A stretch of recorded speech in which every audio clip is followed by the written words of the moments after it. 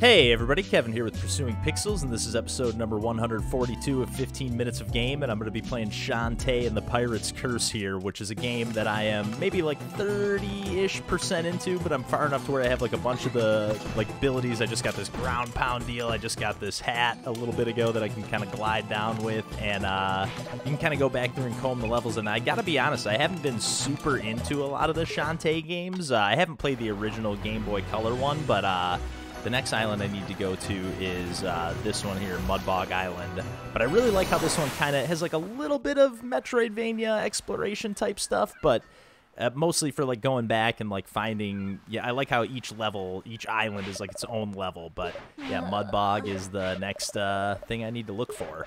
I forget, you're kind of like collecting, as I've gone on, I've kind of retrieved, gosh, I forget what the characters' names are already. I know it's obviously Shantae, but Risky, I think, is her name. And I've been like finding her different weapons throughout. Like I think I got like her gun. Okay, don't need this story here. We'll breeze through this. You get the idea. But as always with these videos, never really meant to watch the whole thing unless you feel like it. But I would just check out some gameplay, and if you like what you see, then definitely check it out. It's usually not that long-winded on the wordiness, but yeah, these Shantae, I don't know, they do a really good job in this game of kind of like almost like blending like the slight bit of, you know, Metroidvania exploration. It's more like a Wonder Boy game is what it kind of reminds me of, which Randall and I have both been playing a lot of Monster Boy in the Cursed Kingdom lately, which is like I think it is technically part of the Monster Boy series, or the Wonder Boy series. But yeah, as this game goes on, you like get a bunch of health upgrades. It's almost like Venom-esque from Spider-Man style enemies. But yeah, each island's obviously got its own aesthetic, own tunes and whatnot. Again, I'm probably about, you know, definitely not more than halfway into the game. I think it said I was like 34% when I booted it up. But yeah, I think that might be, you know, when it comes to every single collectible too, so there's probably more for me to do, but a lot of these enemies, or I might be a little further along than that. And I know I usually like to pick these videos up kind of spoiler-free, but I would say this is like almost crucial to like know that like there's going to be these extra mechanics, because when it just starts out, and again, with the other Shantae games I've played, like the exploration feels kind of forced, and like going between like different planes and the towns. I think I played one of them on either DS or Game Boy Advance. I forget where I played it, but I really love, I don't know if, I forget if this one was a remake of a Game Boy Advance version or like an upped version, because it definitely looks like that kind of aesthetic. I love how you can just crawl into these carcasses. Yeah, here's my Risky's pistol or whatever. Shit, I'm taking tons of damage. And I love, you know, obviously if you're familiar with Shantae, you know that you, no, I'm about to die. Hold on.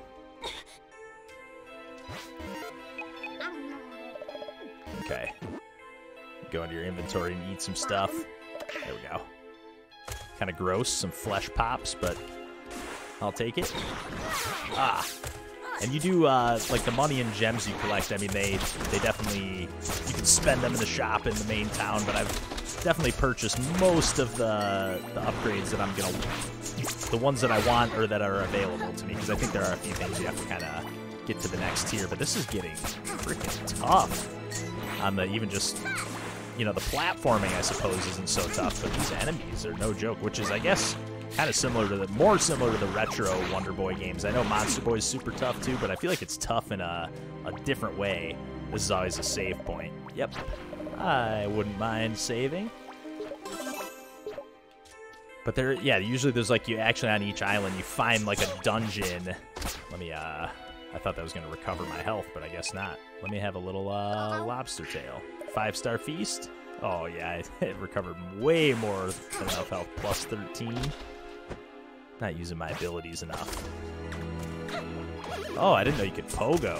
It's like Scrooge McDuck style. It's the most obvious reference I can make. Damn it. I am just taking damage like a fucking asshole. Holy shit. Okay, give me another lobster dinner. Come on. Just getting hit by everything. Oh, there's a health upgrade up there. There's like these heart squids that you can collect. I think I only need one more. I don't know how to get up there, though. I don't have any kind of like double jump or anything. This is like pissing me off, man. I'm taking a ton of damage. Trying to pull up a map, but I guess, yeah, there's no real map when you're in the island. I forgot, but okay, here we go. Not until you get into like the more like Metroidvania dungeon or whatever, which is really cool. I really like how they have it split up like that. These are also like collectible. You like kill these demons, I forget what they're called, but then you collect them with your magic lamp. Absorb their dark magic. Oh, and you also have like a backwards dodge, like a slide. You can only slide backwards though, which is pretty similar to like some Castlevania games. But there's been some really cool like story beats, some really cool sections of this game that I think I recorded just the gameplay of, but like some really cool like set pieces. I think I might have just said that, but yeah, just like the way they're put together, like really distinct sections that are one that almost felt like a race kind of. Oh no, I love how I can do that jump save. I think that was something I purchased. And I love how when you hit the to hover, oh shit. And the jump save like after I take damage is what I'm talking about. Yes, give me that heart. But like when you activate the like hovering hat, you kind of get pulled up for just a quick second. Oh, this looks important. What do you got? A hexer. So this might, the Lost Souls might be like the dungeon here. Usually they're a little tougher to find though, but I don't know. They usually involve me like beating some kind of puzzle. I missed something?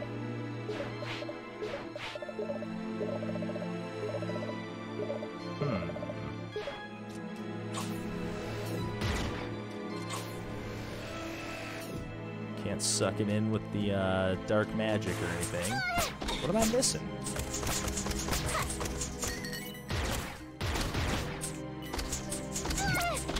Like I didn't notice anything in the level or on the island so far. Oh, nice. Good thing for auto potions. Let me make sure how many of those I have. Not anymore, so good to know. What did I miss?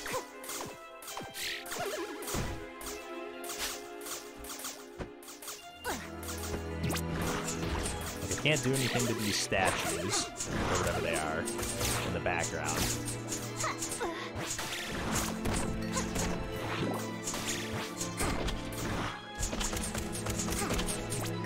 Maybe I should have been listening to Risky at the beginning. Maybe it's all my fault. Just head back a little bit, see if I missed something.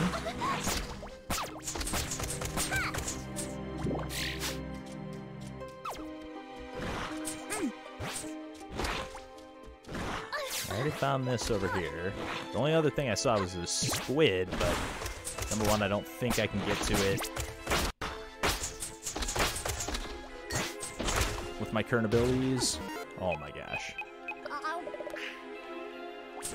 Don't waste those lobster tails. Go with the bento box. It's a little less health recovery, but I don't need 13 recovery points at this point. Oh, maybe I gotta do that? Dang it. Okay, maybe I do have to do that, but like right on the edge. Get out of here. Unreal. I don't need this squid thing to,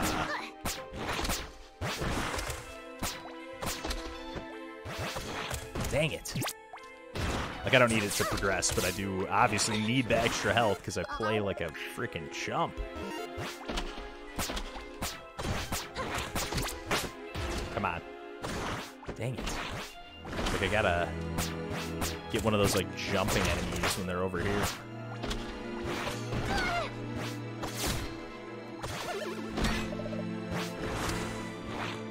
Come on up. Dang it.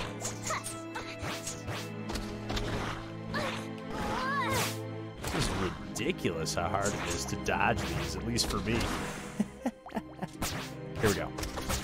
Damn it. One more try.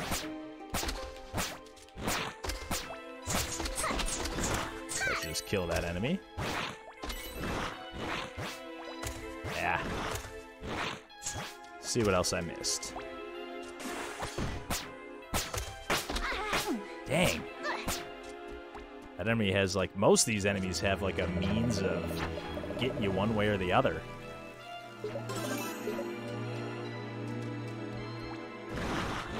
Maybe, I mean, there is that other island, but I could have sworn when I went there the first time, it just kind of made it seem like, before I started recording the video, it just kind of made it seem like, yeah, you don't need to come here yet. Like, there wasn't, like, a cutscene at the beginning like this island had.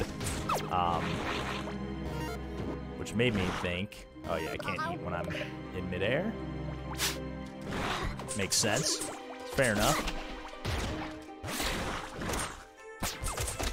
Like, I did just speed through this section, but I really don't think I missed anything. Just gonna keep saying that. So yeah, there's nothing down here. This is just gonna kill me. If I could even jump through it, which I can't. Nothing here. I was trying to go, like, down or something, see if there was some kind of tube. Shit.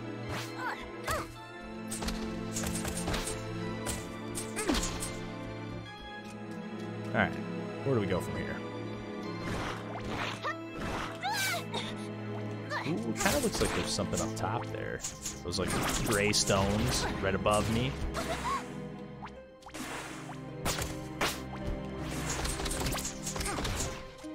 There we go. Maybe here? No. Meat chunklet.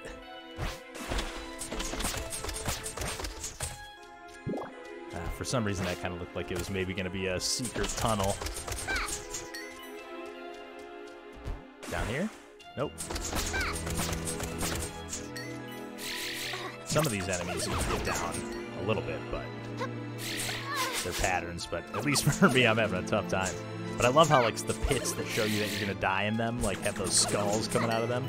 I think this is back to the beginning of the island, so let me see if Risky has anything to say.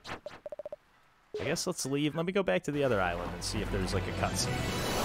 I guess it would make sense that it would be the next one. Maybe I had already watched this cutscene. So yeah, let's check out this island. Check out another island for this video, and then I'll probably call it there. But yeah, each level has its own vibe. For each island, I should say. I'm kind of bummed I haven't found one of the dungeons yet, though, because they're really cool. Like, they're not just running left to right, like, a lot of... I mean, it's still side-scrolling, but just got a really great... I don't know, the level design and the puzzle design is just really good.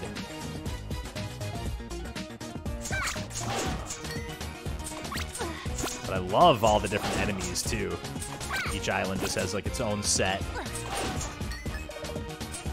Oh, yeah. I thought it said I got a Pokeball for a second. I was like, what the heck? What am I playing?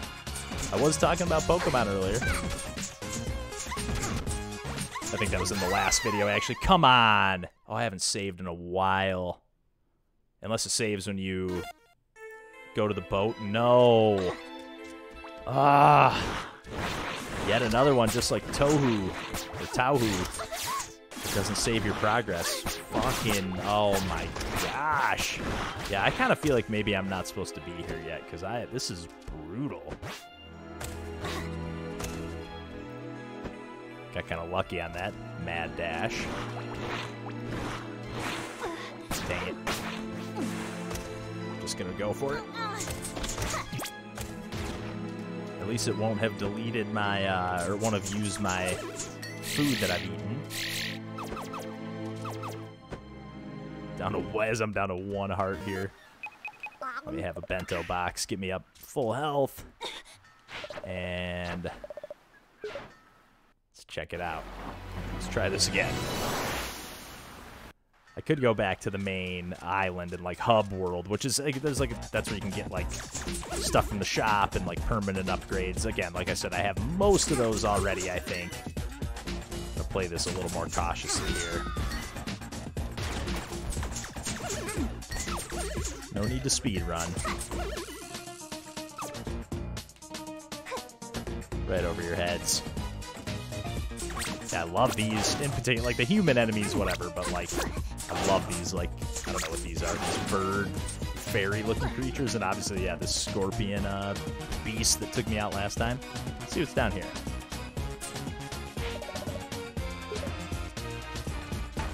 Oh, shit.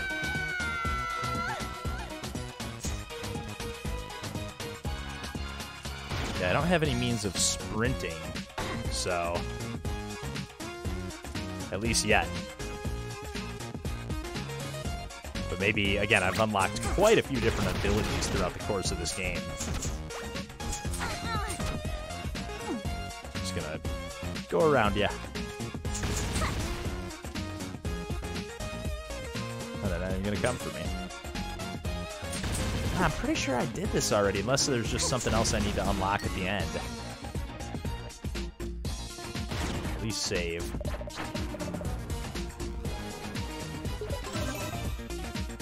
Alright, alright. Yeah, because I had to, like, figure out this puzzle to be able to get in here. And this was, like, the...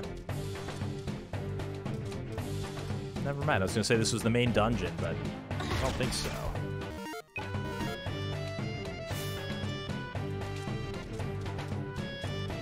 Let's see. No, this was definitely like a huge puzzle that I had to solve, actually. I don't know if it was the dungeon part of the level or like the kind of Metroidvania part of the level, but those actually usually have health or something in them, but whatever, those little pots or whatever that were up on those shelves. Oh yeah, I've definitely already done this. It's the end of the line over here, I think.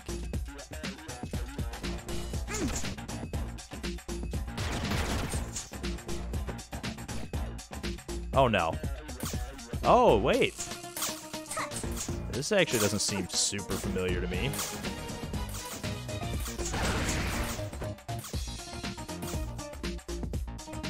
I don't know if I've ever tried coming down here.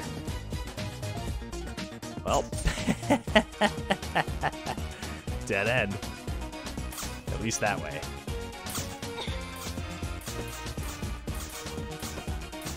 I love that feeling, though, of, like, just being able to zip around with that hat. But yeah, you can see there's no skulls on that platform there. What the heck? Or in that hole, I should say, not on the platform. I can't tell if I'm yeah, I'm definitely not damaging this thing.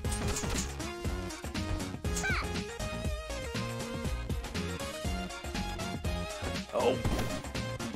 Okay, it's not instant death. I just have to keep jumping.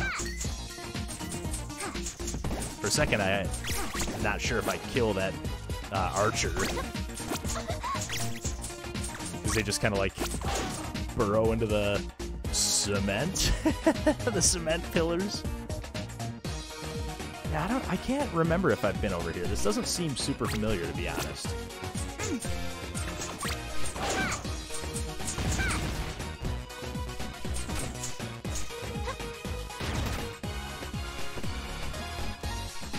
What do we have? What do we have?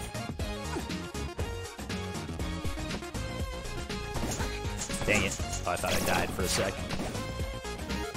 Speaking of, I should eat a little something. A little chunklet. Ah. Yeah, I just love the pixel art in this game. It's just so... Again, I can't remember if this was... Oh, what do we got down here? Oh, I've definitely not been here. Or at least not with this ability. Heck yeah. And I think we're in dungeon territory here. Give me some goods.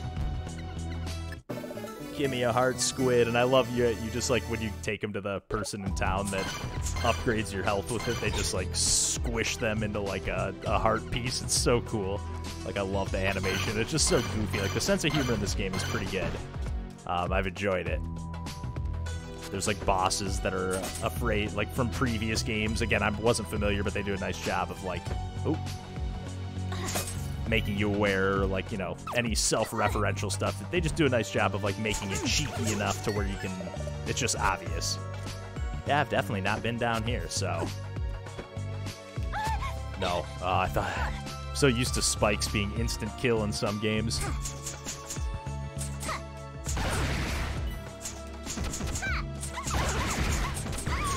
Yes.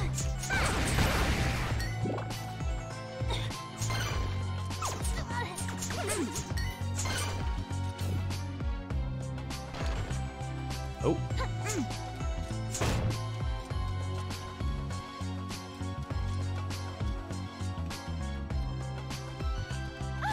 Shit.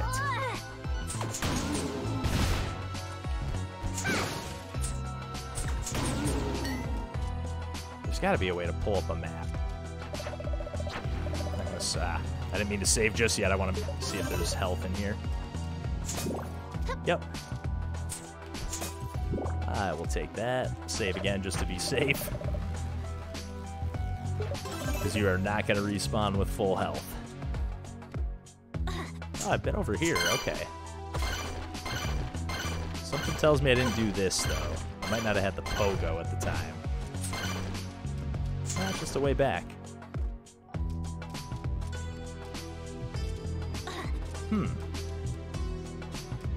A lot of this does not look familiar to me. Like even just these spike platforms. There we go. Well, I've clearly done it because there's a chest up there that's already been opened.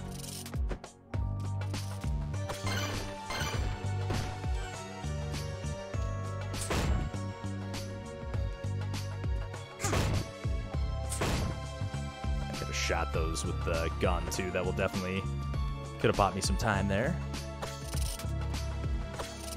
But yeah, I really like the platforming sections, even though I clearly have done this. Let's go. I have no idea what the hell I'm doing though. That's where I came from. Let's see. Yeah, that's where I came from as well.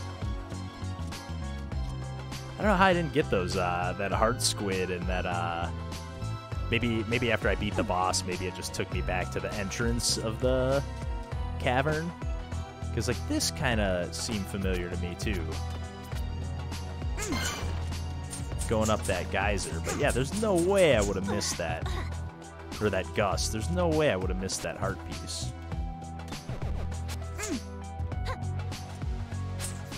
Oh, man.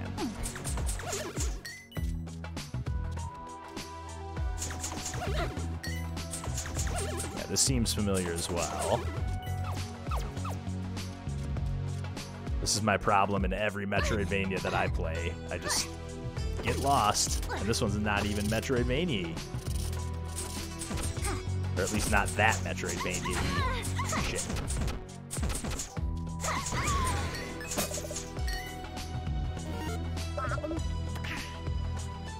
I have another chunklet. Oh, there's a heart squid.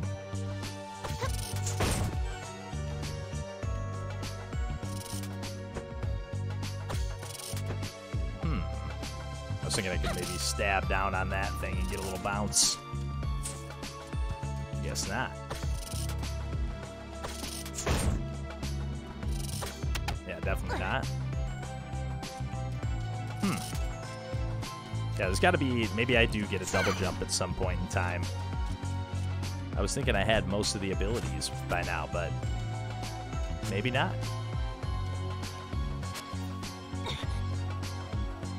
Fuck.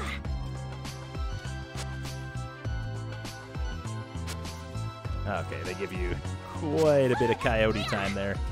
I guess it wouldn't be coyote time if you're not jumping off an edge, but close enough. A little breathing room on those spikes coming up, which is nice. And again, I'm forgetting that they were instant kill.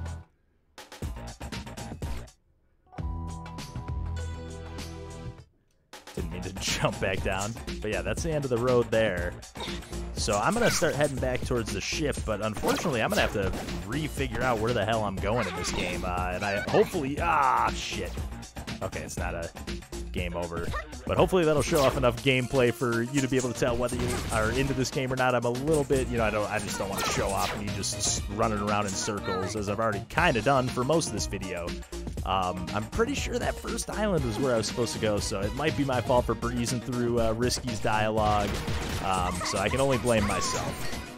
But yeah, thanks for watching. As always, I'll have links in the video description. And like I said, if you were maybe not totally sold on Shantae with the previous releases, again, I can't speak to the first game in the series, but some of the other ones have just been a little too open-ended for my liking. And if you felt the same, I really like the level-based nature of this. Again, even though I'm a little bit lost and stuck here for a second, but up to this point, I've been having a nice breeze through, and I am picking this up kind of fresh after not having played in a while. Or at least a couple weeks. So definitely recommend checking this one out. I'm rambling on at this point. Thanks for watching as always, and take care.